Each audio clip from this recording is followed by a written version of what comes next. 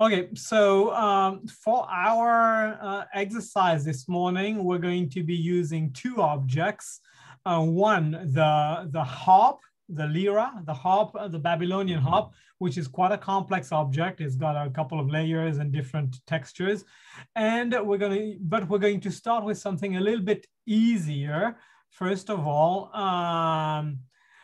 just so we understand the workflow of things. The harp happens to have quite a few different objects in it, while the first one we want to start with is going to be a lot simpler. It's going to be just a single object. So what I'm going to do here is I'm going to pull up this mask. This mask, can you see my screen okay? Yep, I can. Yeah, so this is from Sketchfab, and it is a mask of one of the gods in Babylon, and it's called Dagon, that god. And incidentally, in Unreal, in Sketchfab, it happens to be downloadable. It does not have that many polygons, and therefore the file ought to be pretty small. So as I go through the download option here, you notice it gives me a couple of options. FBX is a preferred option. So once this file is downloaded, by the way, I'm showing you all of that on a Mac, but it's the same on a PC, the same software across. So it really doesn't make any difference whatsoever.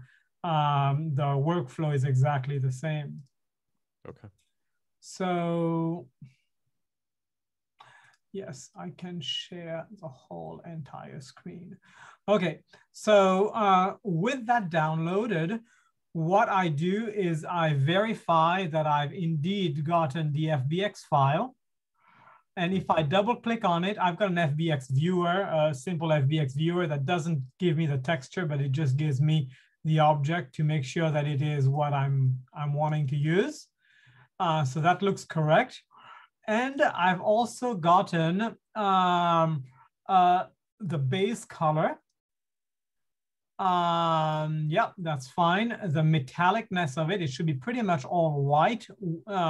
Whenever it's white, it means that it needs to be reflective. There are some areas that are less reflective here. The normal means the bump. It means how 3D it sticks out as far as the texture itself, not the object. So for example, these little details, you can see my mouse, right? Yes, I can. Yeah, so these little details will stick out of the object rather than being smooth. Now this is better to do those kinds of textures as a normal file rather than in the FBX itself, because the FBX file will then need to have a lot more triangles, a lot more polygons to replicate those little bumps. It's a lot easier to do it in a JPEG image or a PNG image rather than in a, so you kind of want to keep your FBX file as simple and as small as possible and do all the minute bumps in an image file. And then there's a roughness aspect. Now the roughness dictates how detailed the metal shininess will end up being. Now, the first thing I do is, obviously, as this game is going to have quite a lot of objects, is to simplify it as much as possible. Now, I'm quite happy that my FBX file is quite tiny, under a meg is very decent, but I'm not happy with those big PNG files. So what I'm going to do is open them up and then convert them all into JPEGs. Okay, out of PNG. Okay, so right, so it would be exporting them over to JPEGs. Now I can do this manually here, or I can take it into Substance Painter, and I don't need to worry about shrinking things in Substance Painter. I can do the full resolution, and then whatever comes out of Substance Painter, that I can worry about shrinking. Right? So if I did not have to do anything, if I did not want to go through Substance Painter at all, I wanted to go straight from this FBX to Unreal, I would shrink those PNGs and convert them into JPEGs. Typically, the base color, I keep it at a pretty high DPI. But everything else, the metalness, the normal, and the roughness, I can reduce that to a DPI of 72 or so and make that file really tiny and not have to bother with it. But for this experience, let's go ahead and just take it into Substance Painter. From Substance Painter, we're going to export the new materials. We're going to compare the current material that it suggests to what we can create, we can embellish in Substance Painter and see if we can do it even better than the recommended layers that it has, okay?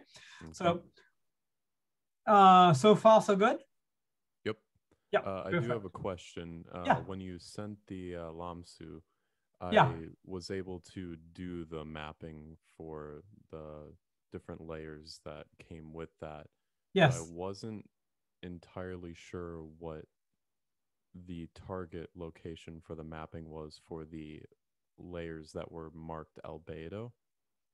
Yeah, albedo is the same as base color. Okay. So some companies call it albedo, some companies call it base color or just color. Okay. I wasn't sure if that was a standardized thing or not, but yeah, so typically European companies will call it albedo, but England and the US and Australia calls it base color. So it's just a Latin word for base color. All right, so in here, I'm just going to go ahead and drag my FBX file in.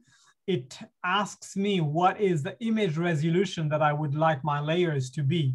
So I can push this up to 4K per layer, but I don't need to because it's not going to be that big of an object. So 2K is fine.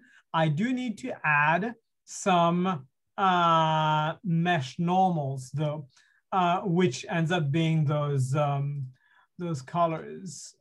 So this is under here and it's those 4 PNGs, all right? So, so when you do this, you import just the FBX and then it will ask you for any extra layers and then you bring those layers in. And when you press OK, you would have just the mask correctly. And if you go under projects, you're going to see all 4 of the layers pretty much. So typically what I do, whatever it has as a layer here, I just delete it. I create a brand new, not a paint layer, but sorry, not this kind of layer, but the paint layer. The paint layer allows you to just drag and drop those aspects directly into here. So I'm going to take the first one, which is a base color, and just drag it into base color here.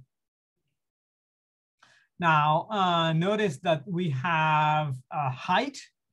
So height is the same as normal. Or you can use it as normal here. So I drag the normal into this. And notice right away, you can see the depth of things. Yeah, if I turned it off, it would be flat. If I add it, now it's bumpy. Right. There. And that is not by polygons, that is just by an image, which is pretty cool. And it's obviously saving on polygon counts and on your GPU, calculating all of this. So for roughness, we're gonna drag this into here. And now for metallic, we're gonna drag this one over here. And right away, now we got something pretty realistic looking. Yeah, it looks great. And the texture and all is pretty good. Really happy with how that comes out. Let's check the back. Okay, yeah, that's gonna be most likely stuck on a wall anyway, so totally fine. Wonderful. So this is one layer, and what we're going to call it is probably something like original layer, which we can turn off and apply other kind of materials to it later on. Okay, so just so we keep a file with multiple layers, just like Photoshop, right? Let's go ahead and create another layer. For this layer, what I'm going to do is I'm going to still no, I'm going to start now looking at all the materials that I usually have. And if I apply gold on here, not so convinced about this.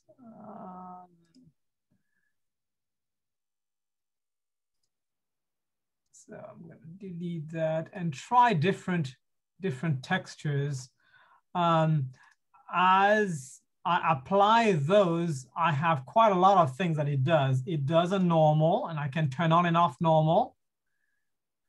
It does a metallic layer. It does a roughness layer. And sometimes you want to turn off certain things and turn on only other things. So this now, using this gold flake, will give me some slight defects in the gold, which is natural. I like that. And nice reflection. And what we can do now with this is combine two things. So combine this metal that is probably more detailed and more accurate coming from Substance Painter. And then we can add, so what we're doing is that we're choosing color, we're choosing roughness, we're choosing metallic, we're not using normal, we're not using height. And then I'm going to add another function. And on this one, I only want height. So I only want normal. And what I'm going to do is take this normal that comes originally and dump it in. And now we've got the texture of the original plus the material of Substance. So it's a combination of those two. I see. Yeah. So yeah, it does. I'm pretty happy with that look. So we can dial this down if we want. We can dial the amount of thickness down if we want. We can actually exaggerate the height. And being a layer, just like in Photoshop, I can turn those off and turn this on and decide what is better between those two. And I can actually merge the two together by saying, I want a little bit of the new gold superposed with the old gold. This is the old gold. This is the new gold. So eventually you end up doing a mix of the original stuff that they send plus what you create in Substance to create your own original material or your own original content. But I don't know if you've played much with particles in here. No, I haven't. So what particles does is I'm going to add an extra layer, and I believe it's a drawing layer. What particles does is that you choose a material and then it will apply with a random seed different aspects. Like this is kind of like a crack. And this is maybe a bit exaggerated there. We don't want that.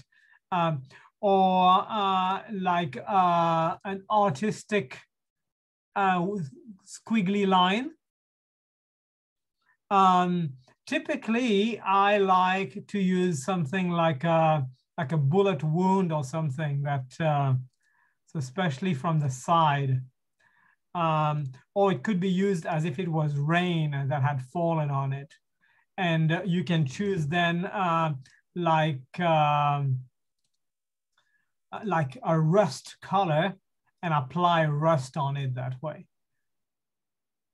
So the amount, the strength of these lines is all determined by those bars over here. The brush settings. Yeah. So currently there's no material to it, so it looks white, but in reality, you might want, maybe we're looking for a rust color, and there we go. So now it's a rust with that material.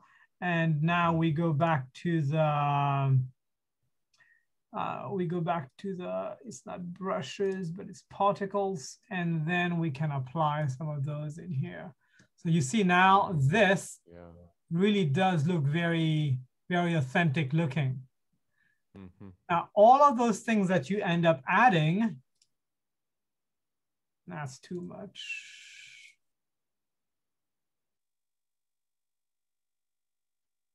That's too much. So how about around the eyes?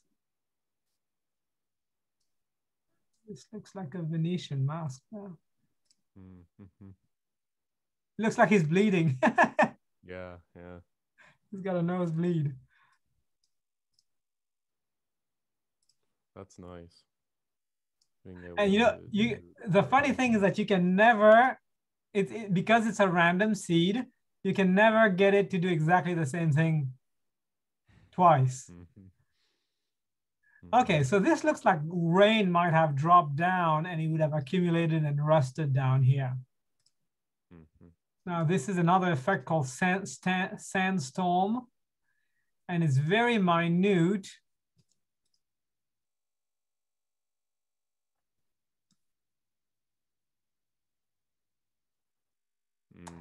But you can see the little abrasiveness that he has added to this, and that would be a splat. You can naturally change the angle of all of that and so on. Let's try the crack. So this almost looks like a bullet wound. Oh. Looks like it got dropped on his nose for a second. Yeah, this might work nice right here. Yeah. So all of these that we're adding here end up being complex in Substance Painter, but at the end of the day, Substance is going to only output, again, just JPEG images, and it'll combine all of that into a normal, into a base color, a metallic, and a roughness. That's the only thing you need. While here it is all layers, can we add just maybe a little bit of vein color on the nose?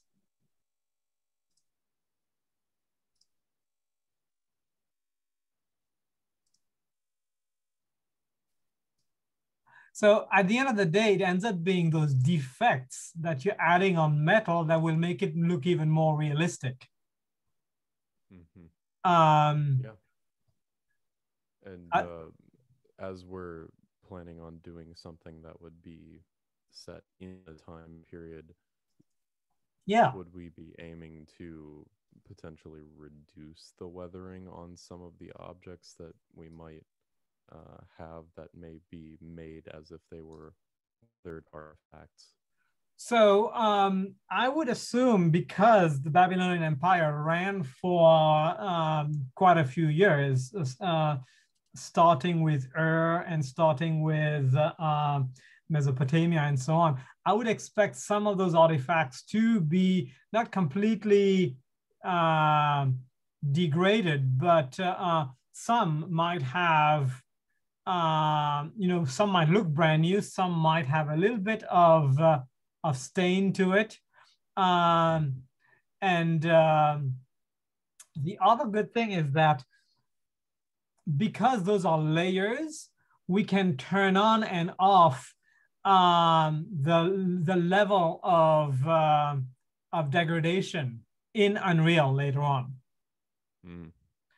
So now that I'm pretty much done with this, let me go ahead and save this as a Substance Painter file so we can get back to those layers.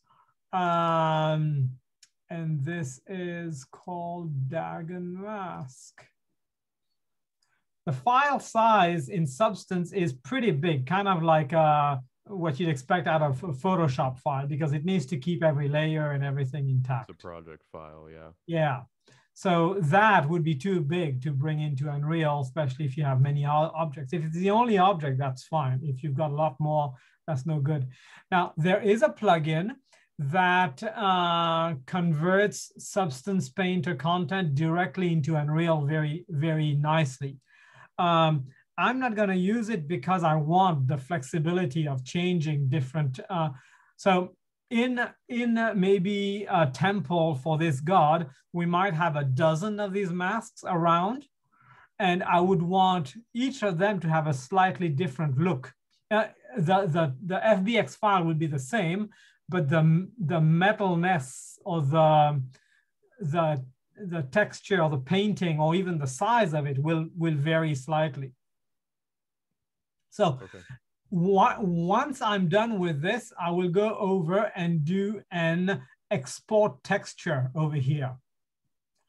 Now the export texture asks me what format do I want it best for. And obviously it's going to be for Unreal Engine. And then by default, it chooses a PNG file, but I don't really need a PNG file. A JPEG is good enough for me. You remember when we did an import, we chose 2048 as a square resolution image. Right. So we don't need to worry about this anymore. It knows that it's a 2048 image and is going to export those as such. So here, what I just need to do is click on export.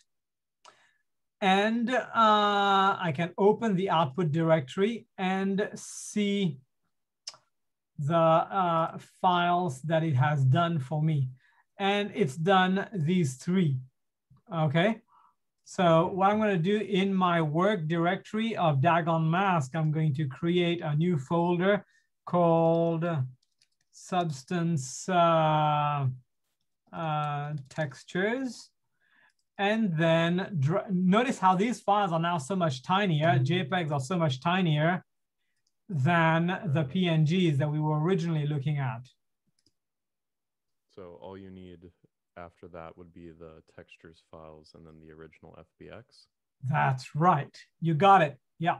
So now if I look at those images, if I look at this one, I don't even recognize where the face is, but I do see those mark of splatter that we have added. If I look at the normal, the bumpiness, now I see the shape of the face. We really did not change much of the normal.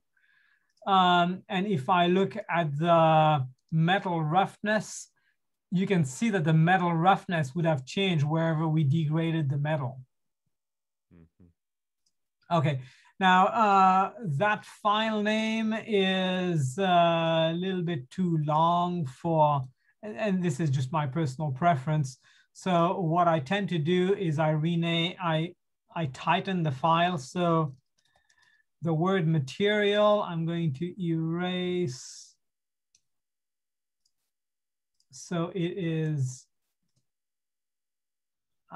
this is occlusion, roughness, and metalness that it has combined into one file. That's fine because Unreal understands metalness to be one color, roughness to be another color, and occlusion to be another color. So combined together, I can get three different aspects into one image. So now let's go ahead and create. You're good so far, Jonathan? I'm doing good so far. Had a couple of audio cutouts, but it's good. Okay, so let's go ahead now and yeah, we're gonna save this. and create a brand new Unreal project with nothing else in it. And then bring that in and see how it operates. Okay. So just for the sake of it, we're gonna use maybe a third-person view so we can walk around the object and see how the reflection goes. So it's gonna be a game. It's gonna be third person. It's gonna be, we're not gonna do ray tracing. We're gonna call it Dagoth. In the Bible, it's Dagon with an M. But anyway, Dagon mask for desktop. Okay, so we'll get this loaded. The initial time you start a game, it takes, yeah, a little while. So I'm just going to scale those icons down. I'm going to create a directory in here called Dagoth mask and put all those contents in here. So what we're going to do is bring both aspects in, the original mask plus the original painting, and then the new painting that we did in Substance, and have multiple masks in here with those different layers on. So I'll just need to drag this in here like that. And I do not want to import all. I don't want to import the materials that it thinks it needs to come with. I'm just going to import the 3D object. It's got a couple, yeah, that's fine, no worries. Okay, so there's the Dagoth mask in Substance, in Unreal. The scaling is correct, looking at those squares. Sometimes the scaling is wrong, and then you get the object to be a tiny little square rather than that typical view. You kind of want it to be visible when you look at the full square here. If it is too tiny, and that's just because through Blender or through Substance Painter, whatever they use to import, they've, let me show you an example. If I bring it in, oh yeah, I need to delete it first. False delete, yeah, delete, okay. So if it's too tiny, you delete everything and then you bring it back in. And as you bring it back in, notice that you have a scale option here. And if it's too tiny, you can do a scale of 2:1 or 10:1. Sometimes when you bring something in, it's rotated sideways. Rather than being straight, it is flipped. When that happens, delete it and bring it back in, and then click on Force Front X-axis, and it will rotate it back to normal. In this case, it understands that it's Blender. It understands the unit, the file unit, which is in centimeters, and it's fine. So typically, if you bring something in Blender and then you forget to type the unit number, that's when you can get something to be way too big or way too small when you bring it in. So here I've brought it at 2x the size. Now, if we go and view this, you'll see that now it's about twice the size that it was before, which is fine. Yeah. Notice that it has created for me a material structure already. Okay. It knows that this object has one material, and the material is called material, which is not very helpful. Yeah. So I'm going to rename it to Dagoth _M. Typically in Unreal, _T stands for a texture file, _M stands for a material file. Now the material needs to be composed. And by the way, if the material does not exist, if it doesn't bring in any material, that's fine. You can right click here and just create a new material. and then select that within the mask blueprint. Exactly. So we actually need to create two materials for this mask, the original one and the one we did in Substance. So we'll call it Dagoth 1. And then we'll create another material called Dagoth 2. Now, this is where the fun starts. I'm going to go over to my Substance here and then copy those 3 different textures into the file here. Now, the machine does not know what to do with those. And you cannot just drag these onto the mask. It won't know what to do with it. What you need to do is configure a material to take those textures. So to do that, you double click on a material. You follow me so far? No audio breaks or anything?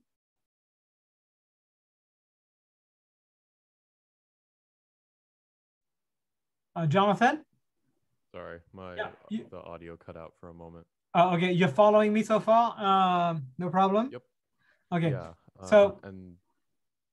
So I have gotten to the point of adding the texture samples and doing the connections. Okay, perfect. So typically here, I delete whatever the built-in parameter is, and I will do a right click and type texture sample and copy and paste it 3 times. And then choose the first one. And here, now you can drag this into, you can drag the color base into here and link to the base color. This one will put the, we'll put,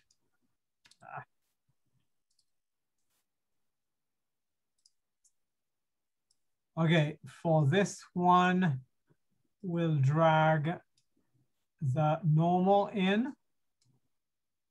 That's it.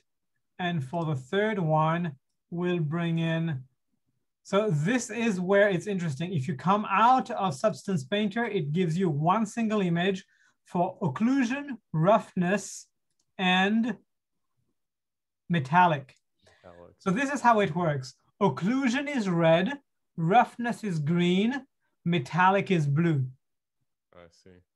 Okay, so you drag this to occlusion, you drag this to roughness, and you drag this blue to metallic.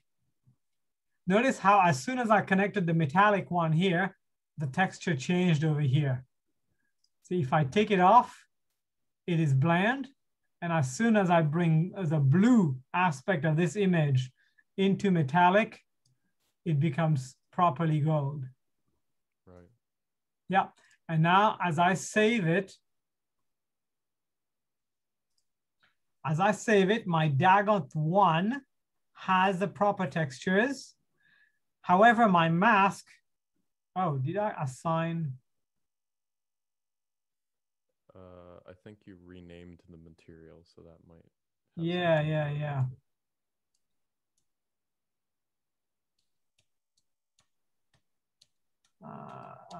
There we go. Okay. So let's go back to this and see if it's all linked correctly. Yep. Save and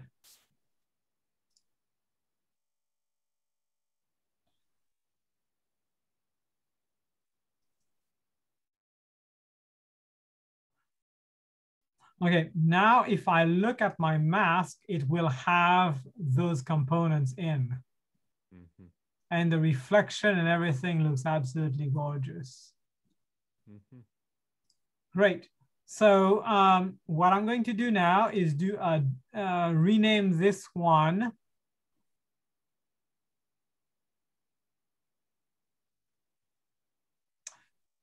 Yeah, we can rename this one as mask 1.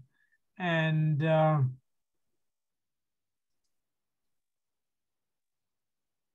technically, I don't even need that. Technically, I can keep it as mask and then select different textures for the same mask. Now let's bring in the second texture, the original texture, those PNG files, but I'm going to quickly convert those. Let's rename that without the material name. There we go. And then let us quickly save those. File, export as JPEG, and I want it to be about 2 megs should do. Wrong direction. I need it to be in the Dagger math. Yeah, that's fine. Save this. So now I'm going from 9 megabytes to 800 megs. Mm-hmm. Metallic is file, export. That can be a very tiny file, a very tiny compressed JPEG. Yeah, that's fine. My normal was 11 megs. Now this one, with those details here, I do want to preserve them well. So I'll export it with JPEG, but without too much quality loss. So that goes still, yeah, from 11 megs to 1 meg, and we still get good quality here, so that's fine. Okay, so metallic is done, base color is done. I'll just go ahead and delete the PNGs. Oops, I need my roughness done as well. File, export to JPEG.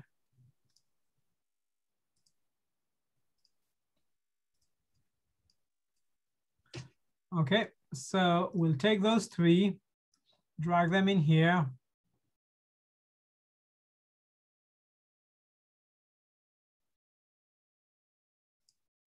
And then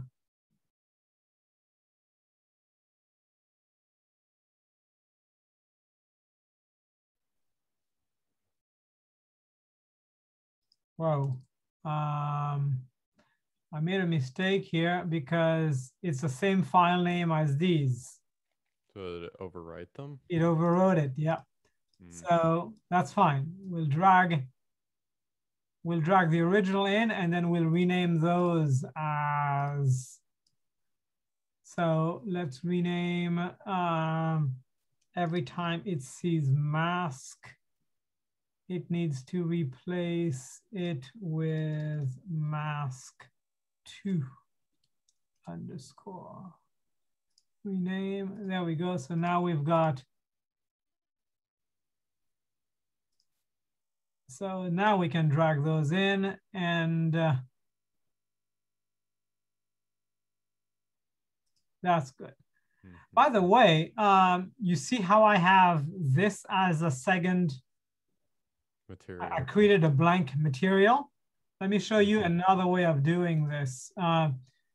You can take the base color, right click on it, and then you can click on create material from it. And it will automatically link I'll just rename it now to _M. But yeah, it will automatically link at least the first image to the base color. So it saves you that step. Yeah.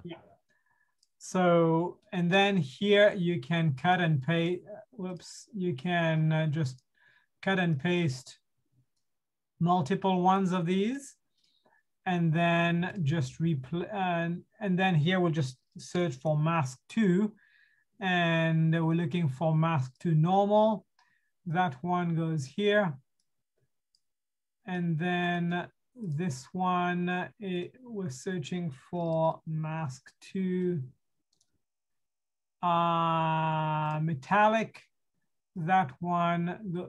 Notice that it hasn't combined those images like Substance Painter did efficiently. So you've got to still drag those in independently. So I've just done a copy and paste here. And now I'm searching for mask to roughness. And this roughness gets tied up here. I like things a little bit neat. So it really doesn't make any difference in the code.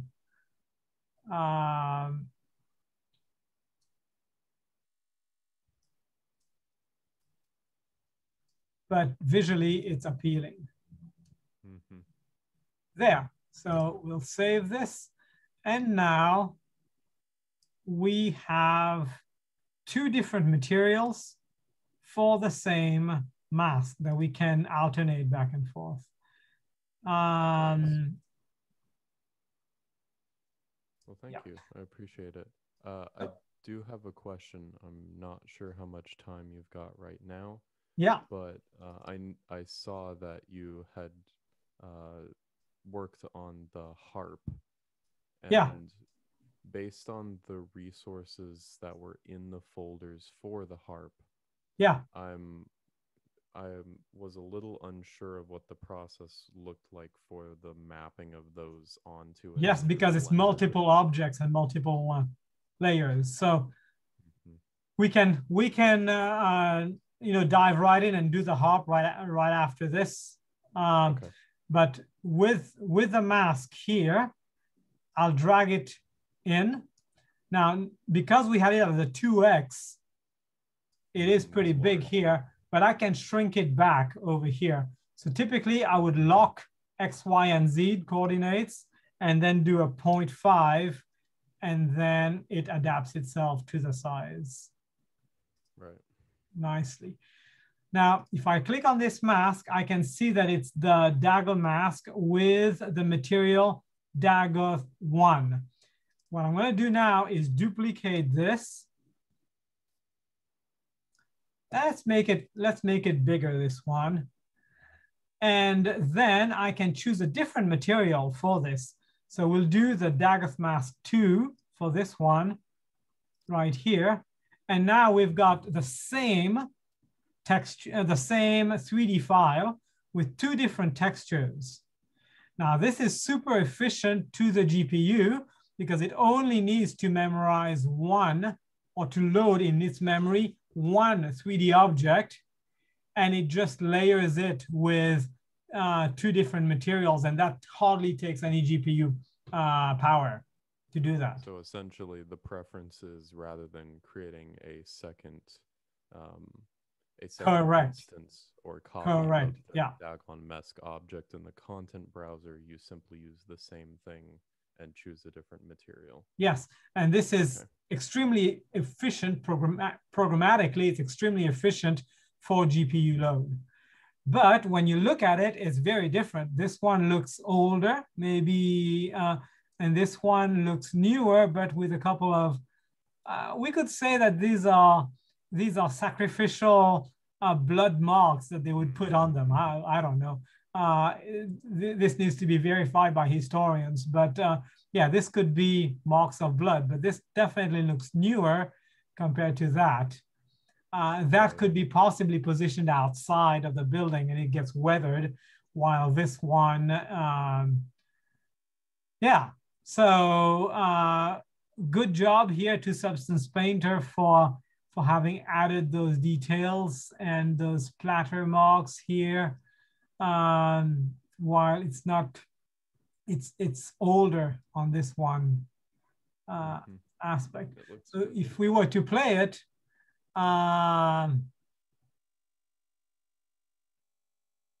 yeah, that's you can see very well the reflection in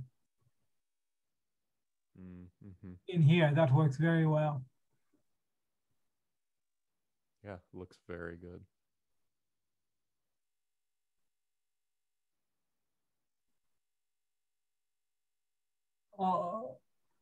the splatter that we did went right through the mask, it seems. There's a little dot there where the splatter was. Well, good thing it's on a wall. Yes. Okay, so let's go ahead and use that same environment and bring in the hop. Okay. Okay. So I might as well save this.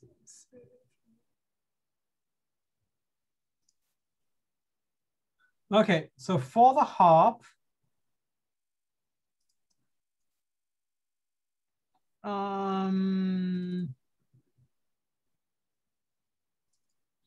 the original file was a Substance Painter, right? Was a Blender file. Yeah, it's a Blender file. Okay. So let's start right from the beginning. Let's start from Blender itself and see what's going on here. Okay. In Blender, there's a lot of objects. As you click on them, you can see them being highlighted. Forget about down here, right? But you can see them being highlighted here. So if I click on that, these are the strings. I might as well rename them to strings. I don't need the camera. That's the camera angle here because cameras are going to be done in Unreal. So I delete any layers that I don't need. Those circles, those are like the rings to hold the strings together. In rendering, it doesn't even look good. So I'm going to even delete it. What is this cube? So this is a wooden, I'll just call it wood. What is this? These are pegs, tuning pegs. Okay, what is this? What is this? Okay, this is the, we're gonna call this hop box, for lack of a better term.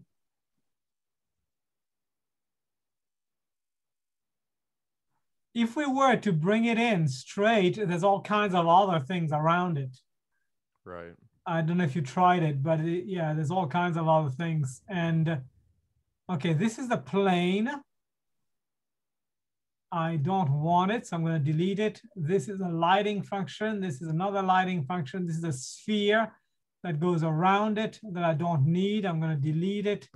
So we got strings, we got pegs, we got the wood, we got the box. What is this? What is that circle doing outside there? Oh, we don't need that at all. Delete.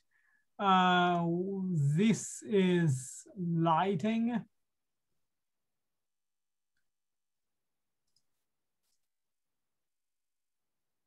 Yeah, this is lighting. We don't need that. This, what is this?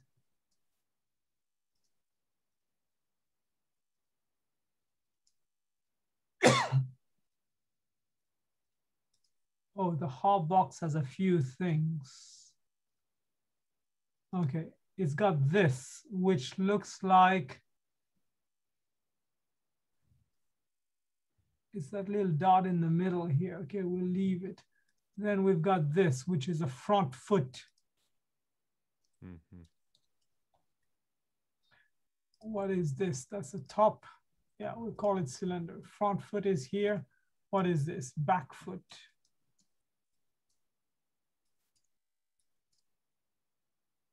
Let's see here, cube 1, that's the back foot.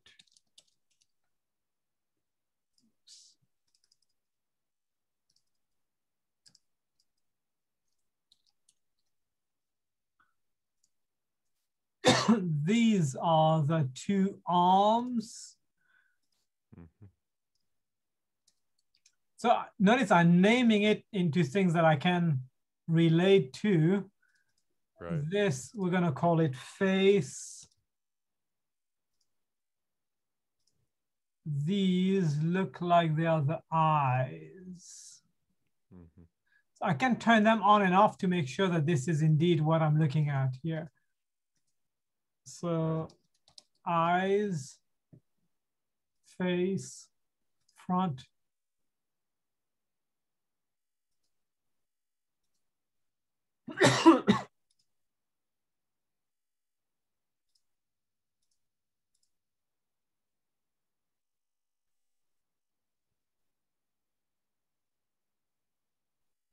Now, I'm going around now to make sure that anything else that I have in here is deleted that I don't need.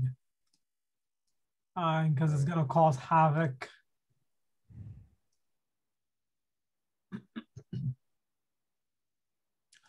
What is this bit?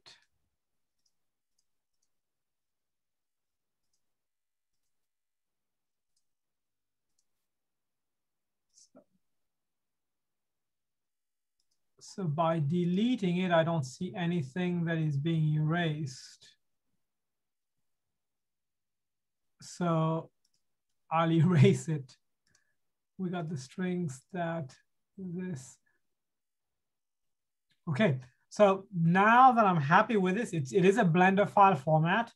I'm gonna go File, Export, and we're gonna export it to an FBX file format. Okay.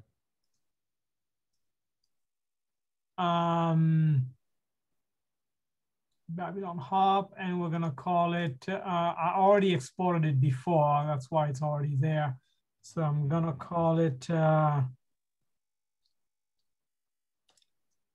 the Powers Hop. Oh, there we go. And export.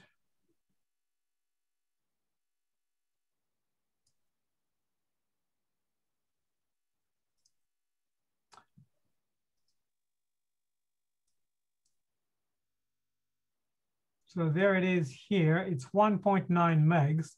I'll double click on it to view it and see that everything's there. Mm-hmm. Yeah, that looks good. I don't know what I did, but yesterday my export was 8 megs. And I must have deleted something that was obviously not visible and took a lot more polygons. And now it's even smaller. So it's a good thing we're doing this because now the file is way tinier than it was before. The smaller the FBX, the better for the GPU. Mm-hmm. Okay, so the Powers Hop is less than 2 megs. I'm happy with that. Now, I don't need Blender anymore.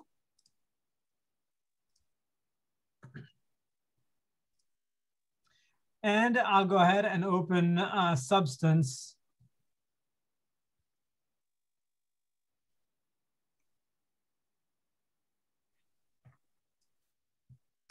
Now, in Substance, let's look at the textures that we're going to be using. By the way, yesterday I renamed them to something more relevant. So I have a hop wood. I've got the rope. I've got the relief in the front. I've got the gold, but I'm not going to use it. I'm going to use Substance's gold. I've got the eyes, the one side, and the other side. So these are PNGs. Yeah, 1.2 meg. They're tiny enough. That's fine. Okay. Anyway, whenever you bring something into Substance, you don't need to worry about compressing the textures, because Substance is going to export the textures in however compressed you want. Okay, so let's bring in the Powers Hop. Okay, now it asks me for materials. I'm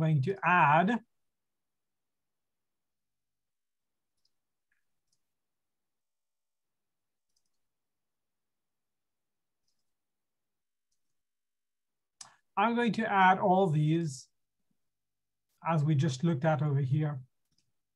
All right, so they're in. And you've got now the object with no texture on it at all. It's blank. Right. You remember when we did the mask, there was just one object. now we've got a lot more than one object. We've got this. So all of these are separate FBX files that are all combined into one, okay? So I like to rename them here as well, so I know what I'm talking about. This is the head. This is the top front tube. That is, I think it's one side versus the other. Okay, that's one side here, and then this is the other side. Okay, so that'd be left and right. What is this? That's the eyes. Okay, what is this? That's the, how do we call it? Tuning pegs. Just pegs. What about this one? That is that relief. That's this drawing that goes there. Mm-hmm.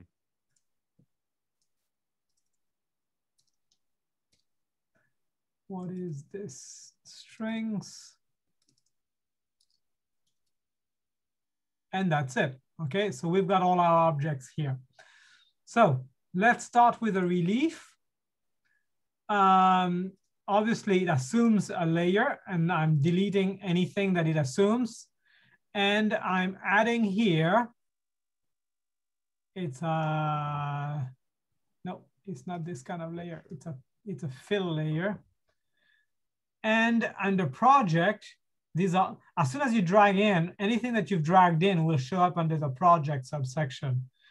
So here I can then drag that relief as a base color and drop it. And sure enough, it's applied exactly where it needs to be.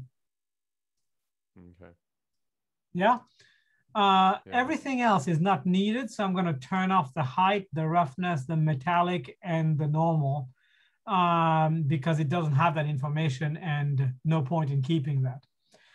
Mm-hmm. So that would be for the relief. Now let's look at the eyes. The eyes already have a layer. I'm deleting it. I'm adding a fill layer. It's most likely not having height, roughness, metallic, or anything, just the color. And I'll drag the eyes here into the base color. And if I come over here, we see the eyes in place. Tell me something. Do you think the white is appropriate here, or should the eyes be bigger and the green go right up to the edge? I'm not sure that the anything beyond the iris makes a lot of sense. Right, because just white like this will look synthetic in the, because all of that's going to be gold afterwards. So that just white like this won't look nice. So what I do is I play with the scaling here. So as I scale it to maybe 1.1, oh, that actually makes it tinier. So 0.9, yep, 0.8 maybe. Yeah, a little bit of white is not a bad thing. That's fine. That looks scary enough. But you can see that all of that's totally adjustable. You can even rotate the eyes like that. That might fix it if you close to all the way may get rid of that white, but maybe not. Like that. Yeah, something like that. Yeah. Yeah. It's fixed here. It's sort of fixed.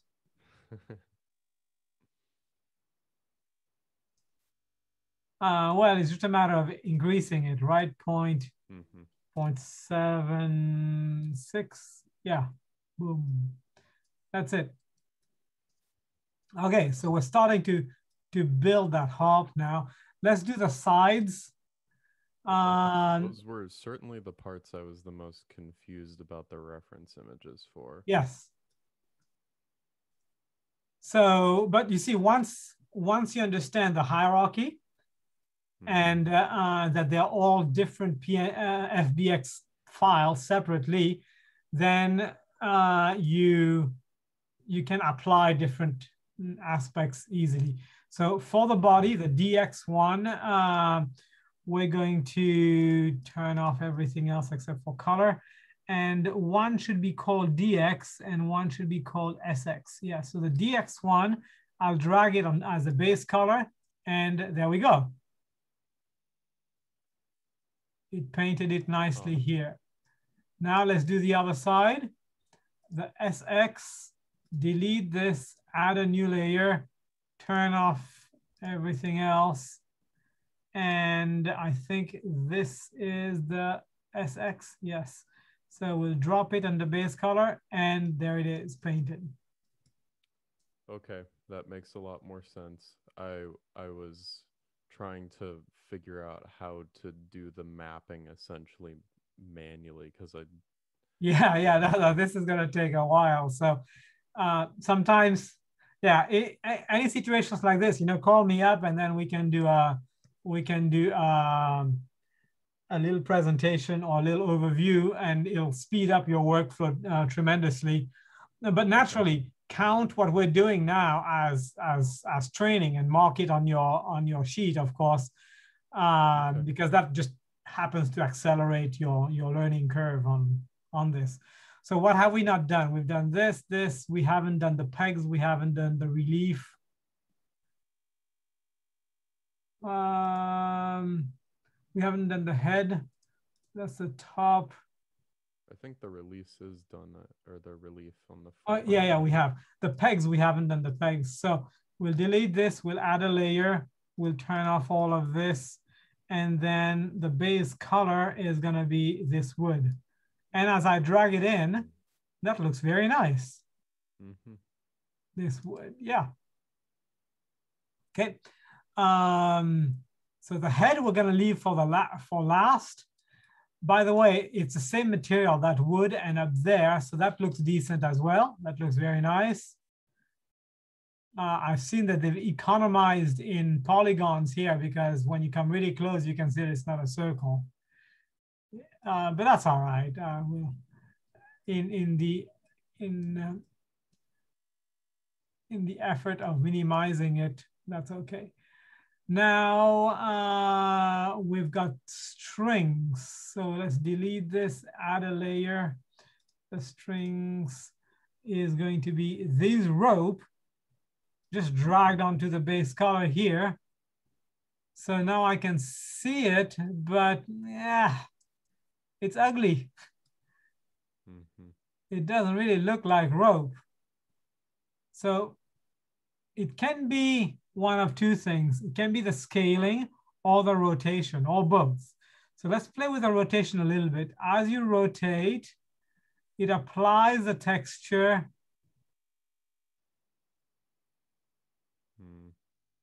at a different angle, but no, I'm not convinced. Scaling.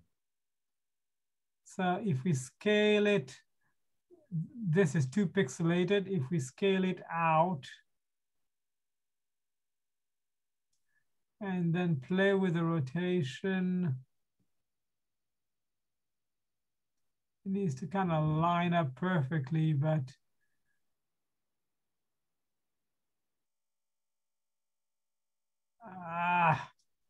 I'm not too convinced about that, but hopefully people played at that distance and will be fine. Okay, so those were the strings, relief, pegs, eyes, body, top, front tube. Now here,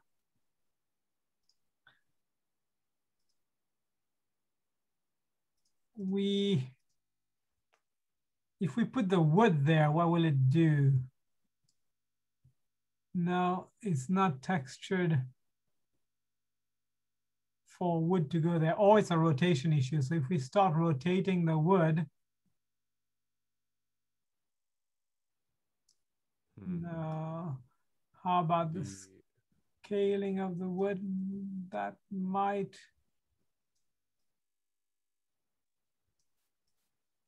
Could look like a comp. Like in the reference image, it almost looked like the top sort of rod was metallic.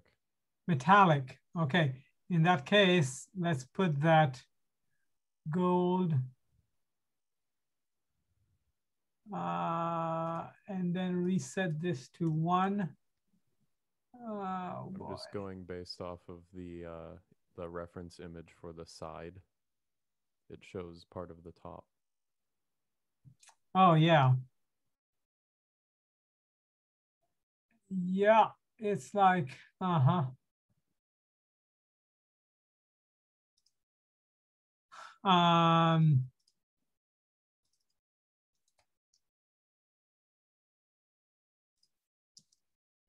me see if I can find it here. It was a downloadable one.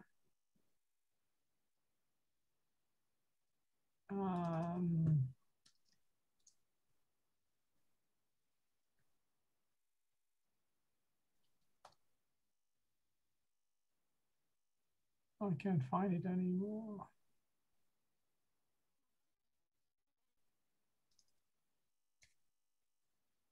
Oh, there it is. In this render, it's just a metal rod. Mm-hmm. I'm not convinced that this is what we can make a variance on this. Let's try something here. Let's have that as one of the references. Let's have another layer as wood, as their wood, but adjusting it possibly with a larger scale.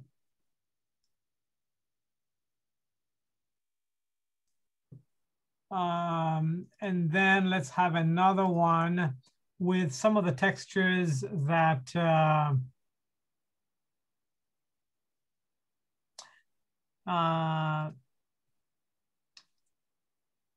that substance has.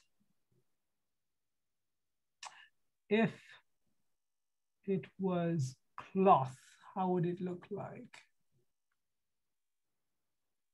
So notice that as you paint on here, there's some twists, even though the material is a straight object. That's because the way they've made this is that in the FBX file itself, that it is twisted. It is not straight. So let's put some gold flakes on it and see what it does. Pure gold. The problem with a pure gold is because of those lines. It looks okay in this angle, but it looks too machined from this angle. So let's see, leather would be, okay, yeah, that here it looks okay, but the twist here looks wrong. Okay, how about this leather? How about this? This maybe with a scaling.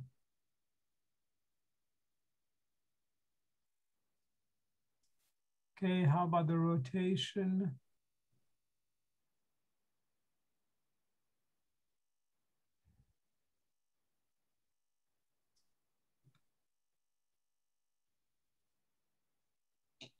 They should have left this just simple rather than, theoretically, we could go back in Blender, delete it, and then put just a regular cylinder there and be done with it. But nah, from that distance, it looks sort of like a leather grip of some sort. Yeah.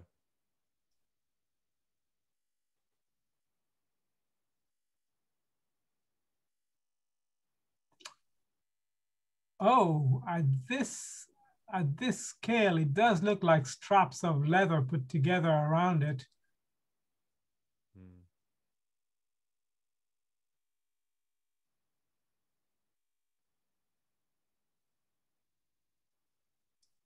Okay, now can I rotate it so it's, okay, how about offsetting it?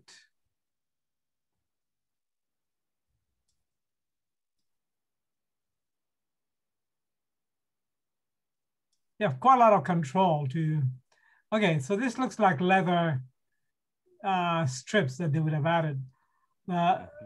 Let's look at the head, however.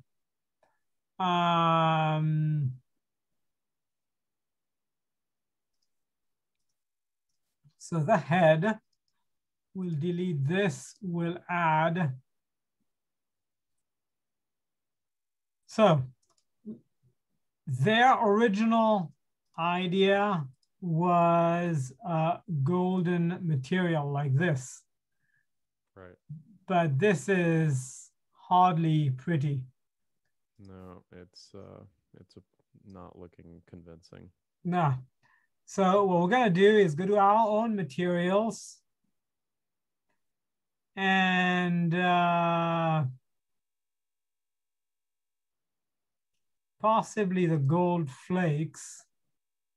However, I want to change the scale, the size of the gold leaves.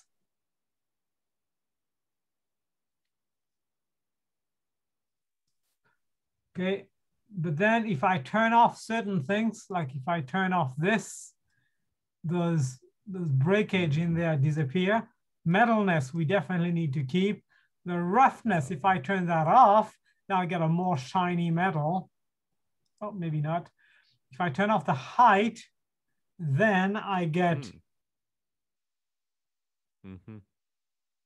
something much more usable with a little bit of impurities in the gold, which is fine. It shows a little bit of age, but not that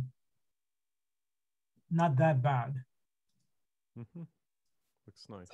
So that is totally usable. I'm totally fine with that.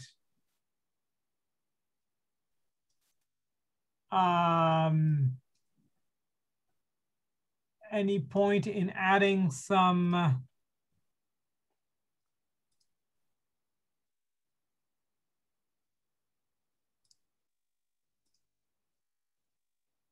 so that would be a paint layer.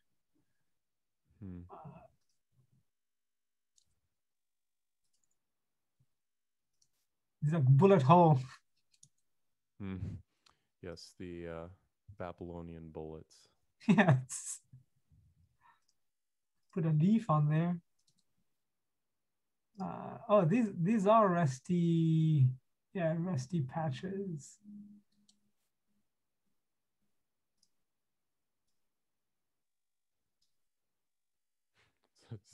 Is that a zipper? It is, yes. All right. Oh, welding zipper. You can put some welding aspects on it. Maybe on the side, smaller.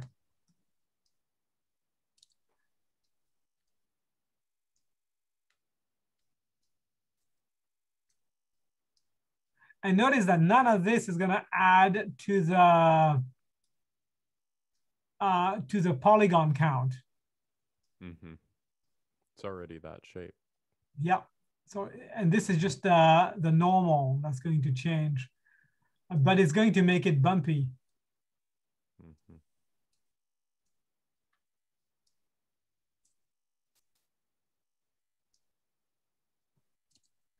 Your dad's not going to be very proud of my welding skills here. You know, it's better than my welding with my depth perception.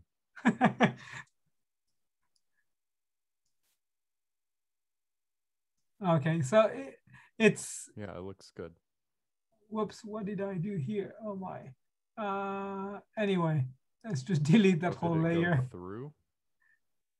I think I was just... yeah,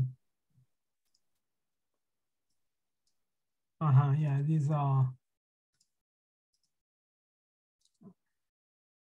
So let's add a couple of that's too much. How do those cracks look?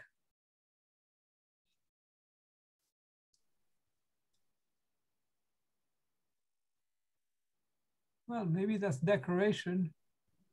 Hmm. That might look good on the wood, actually, like little nails. Mm-hmm. But not too much. Okay.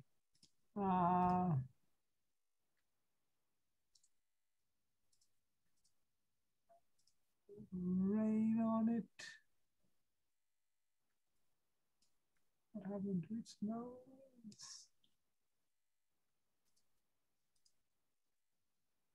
Oh.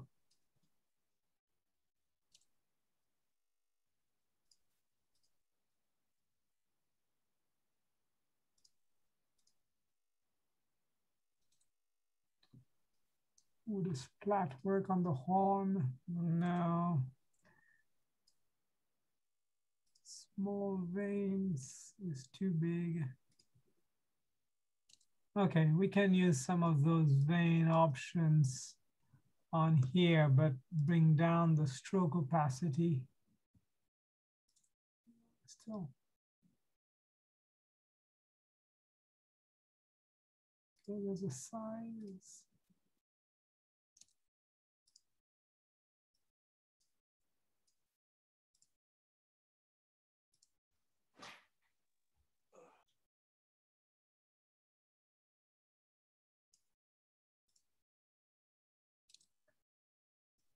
Little bit of defects on things is gives it that sense of authenticity. So for some of these things that are tools that may be used on a daily basis, or rather than the mask, which was on the wall and maybe not used all that much, yeah, should we pay more attention to adding defects to the tools? Yeah. Especially if it does not take any extra polygons. Mm-hmm. So if it ends up being a normal file rather than a polygon file, then yes. Okay. Anyway, you get the idea. I'm going to go ahead and save that file. All those files I'm saving, I'm sending it to you as well, just so you can have as reference. So we're going to still call this the powers hop. Okay, that's saved. Now, I really do not need the FBX file to be exported because I have not modified the FBX file. Mm-hmm. The only thing I need exported is the texture. Mm-hmm. I don't want them in PNG. I want them in JPEG. 8-bit is fine. And I'm exporting all of those. That's fine. And export.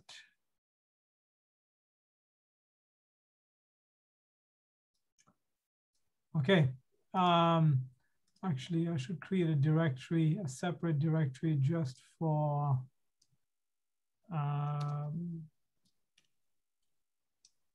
powers hop.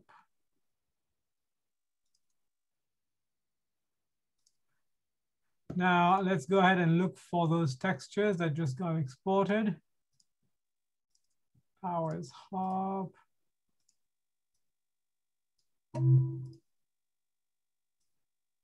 Okay, now we definitely don't need normals for a lot of things. We don't need the bumpiness of certain things.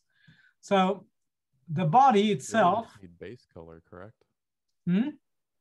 You mostly just need base color. We only need base color. And if you go to a normal and you see there's no information there except for static color, or in the occlusion, these are not needed, so we'll delete them. So that's the back.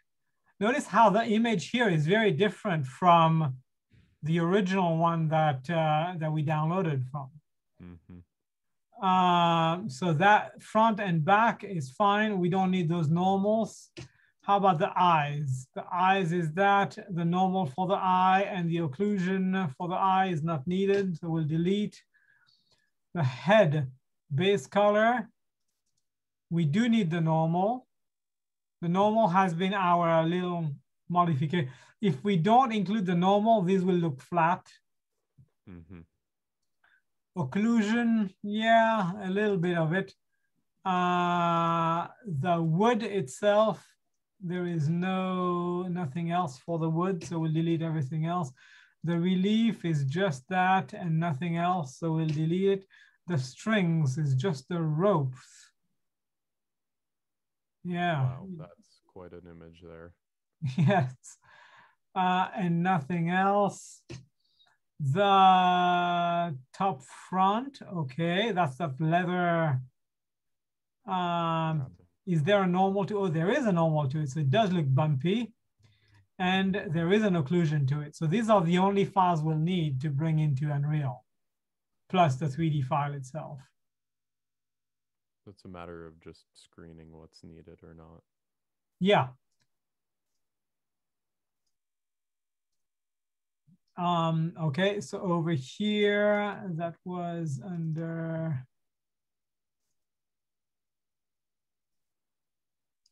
so that powers hub will move over here and the powers hub file itself.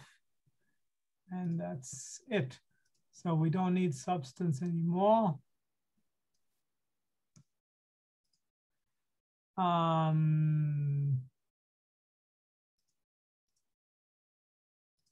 Powers hub.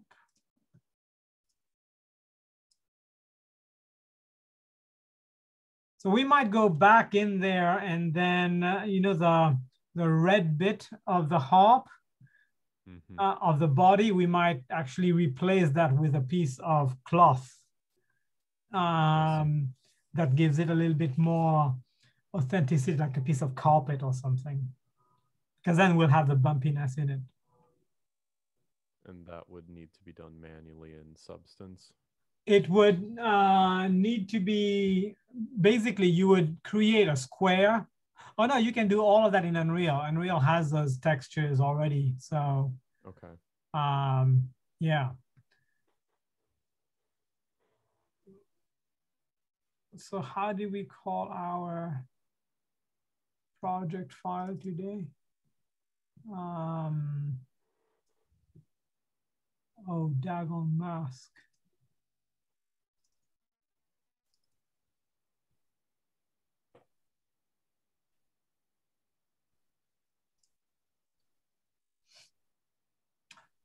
Right. So here is a more complex product that we're going to add in. And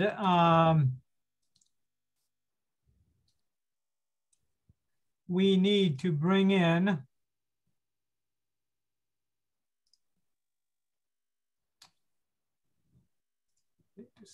the powers hop plus those textures. So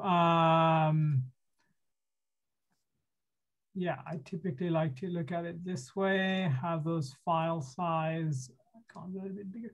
So we got the Dagon Mask directory in here. Let's create a new directory called powers hub. And under powers hub, then we'll drag in the FBX file. Watch what happens now. Size-wise, yeah, let's leave it at a 2 to 1.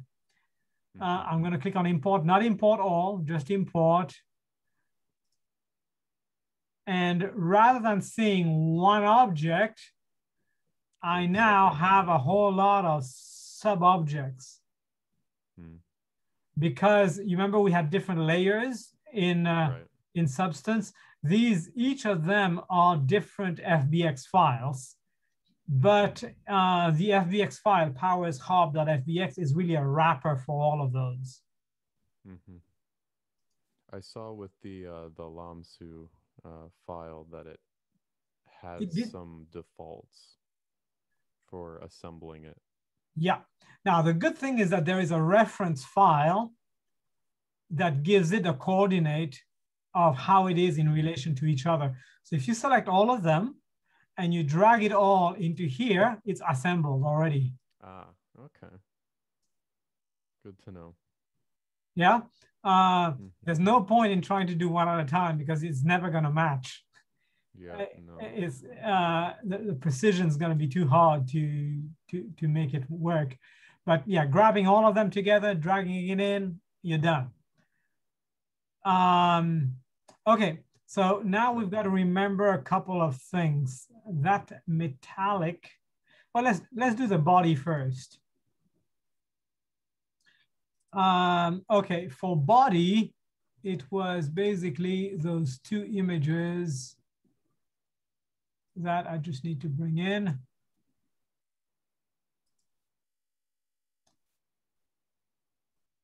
Body dx, body sx. So let's do body dx. We'll add a new texture. And this needs to be the file with the DX in it. There it is. We'll drag it in as a base color and we'll save it. And it should already apply. Mm-hmm. Body SX, same thing. We'll delete this. We'll add a texture sample.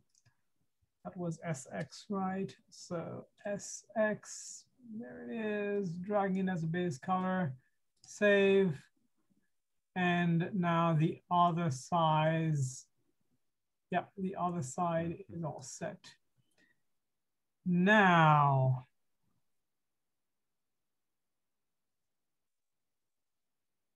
okay, yeah, so as you update that, you will notice that the objects here will update themselves with the right texture. Mm-hmm. Typically, I like to keep things organized. So I would have a texture directory. And all of those JPEGs, I'll drag them in there. So as not to confuse things. Now, let's look at the head. And I forgot. Now, if you forget which material it is, you just click on the head itself. It will tell you that it's the PBR metallic that it's looking for. Mm-hmm. So, which is this one. So let's go look for the head. The head had 3 aspects to it, the base, the normal, and the occlusion. So we'll drag those 3 in. And then we'll update the PBR metallic to 3 different textures.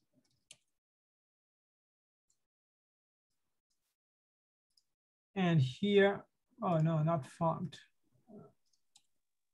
I'd like to see it try and map a font. Yeah, it'll look weird, but it would do it. So this is head base color. I'll drag that in. And we have 2 more. So 1 here and 1 here. So this one is going to be the head normal. That gets dragged to normal. And then the head, okay. Sorry. So red is occlusion.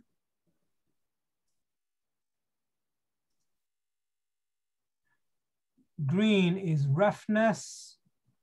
Blue is metallic. Mm-hmm. Save. And as we come back, we should see the head looking gorgeous here. Nice. Except for the eyes. How about the defects that we added? Yeah, I can see some of those veins in here. Mm-hmm. Okay, good. So these eyes, it's the Lyra DIUR file. Lyra DIUR. By the way, once you're done with these, you can definitely rename them to, this was harp head. Mm-hmm. No point in keeping it in its cryptic name there. And it looks like that'll auto remap because it's linked to the material. It is, yes. By name, yeah. It is. You want to do that after. You don't want to just create a material and expect it to map. You want it to be linked first and then map it later on. So here we can already rename it to eyes because it's already mapped correctly. Let's switch over to the eyes and bring the eyes in. These are textures that we're already done with. So I'll just drag it and move it into that directory so it doesn't confuse me. For this, we just need the texture sample of the eye. There it is, dragged in, save. As we close this, the eyes show up just fine now. Mm-hmm.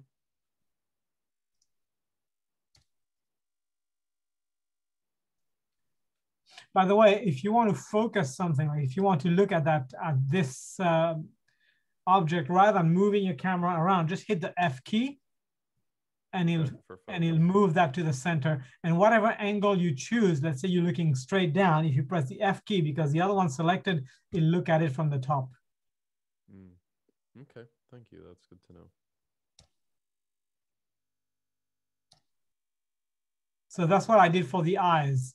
I selected the eyes or the face and pressed F and it zoomed right to it. Okay, next is those pegs here. Those pegs were wood and that's connected to material 04. Material 04, we're gonna call it wood. So this is harp wood. The eyes are done. I'll move it into the texture directory.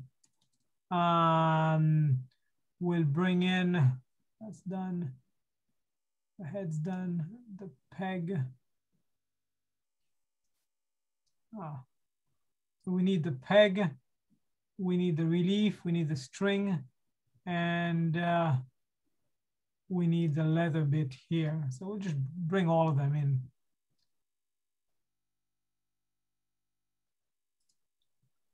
Okay, so that harp wood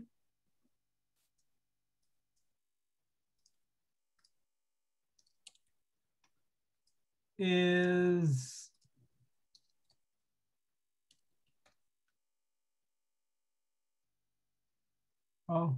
how did I call it? Oh, peg, I call it peg. There it is.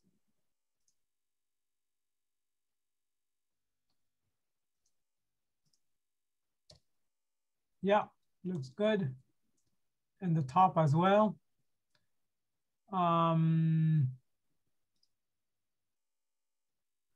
The cylinder is made by that and also the PBR Metallic 01, which is this one.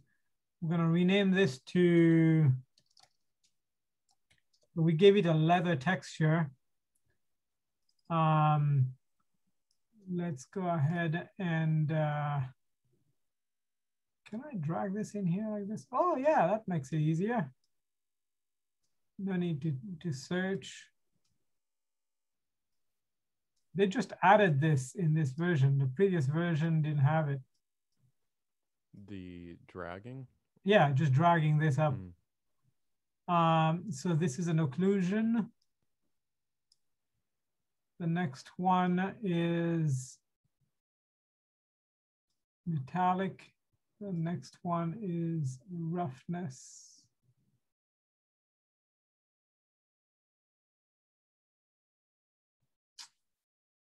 Definitely, there's no metallic anything in it.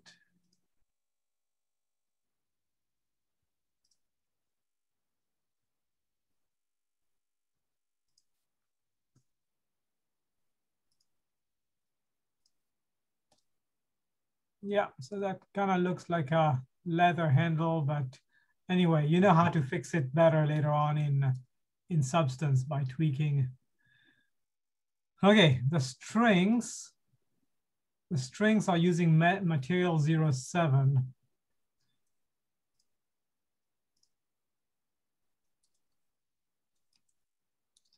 Now, the reason I like to rename it like this is because very often when you import new things in, it will have generic names like material 1. and you don't want an object to be using the material of something else. This is what happened to the floor here when we were initially starting the demo. So this one gets the string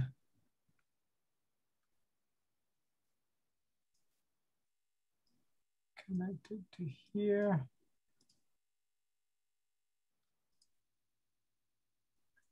And I think what's using material 6?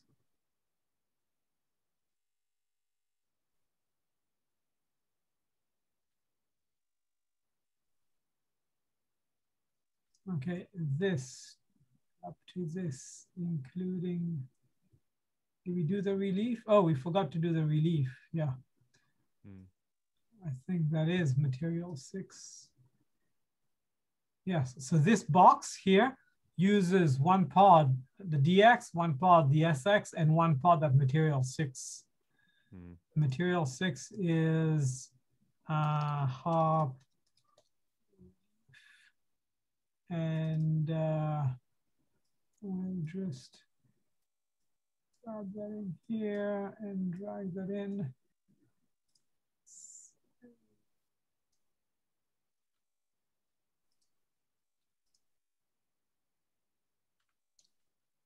Yep, that's fine. So that's it for the hop. The hop's done. Nice.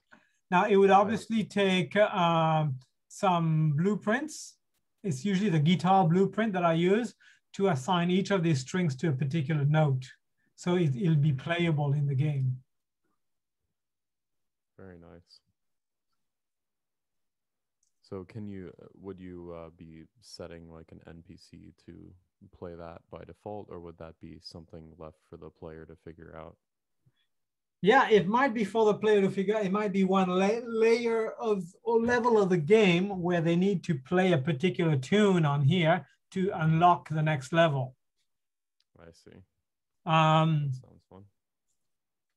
So, but this depends a lot on some of the historical research, like what is a simple Babylonian style music? How would they write it in cuneiform and have the cuneiform writing on the side here and say, okay, play this note. And whenever you hit the right note, the cuneiform lights up as green kind of thing. And then it's red until you hit the right note. So it's pretty simple in a game, but it still gives you the effect of, you know, you feel like you learned something from the culture. Yeah, that's nice. Well, cool. And again, thank you. I appreciate it. I was very lost when I looked at those textures, and they did not look anything like the textures from the Lamassu or the Lamsu. Yeah.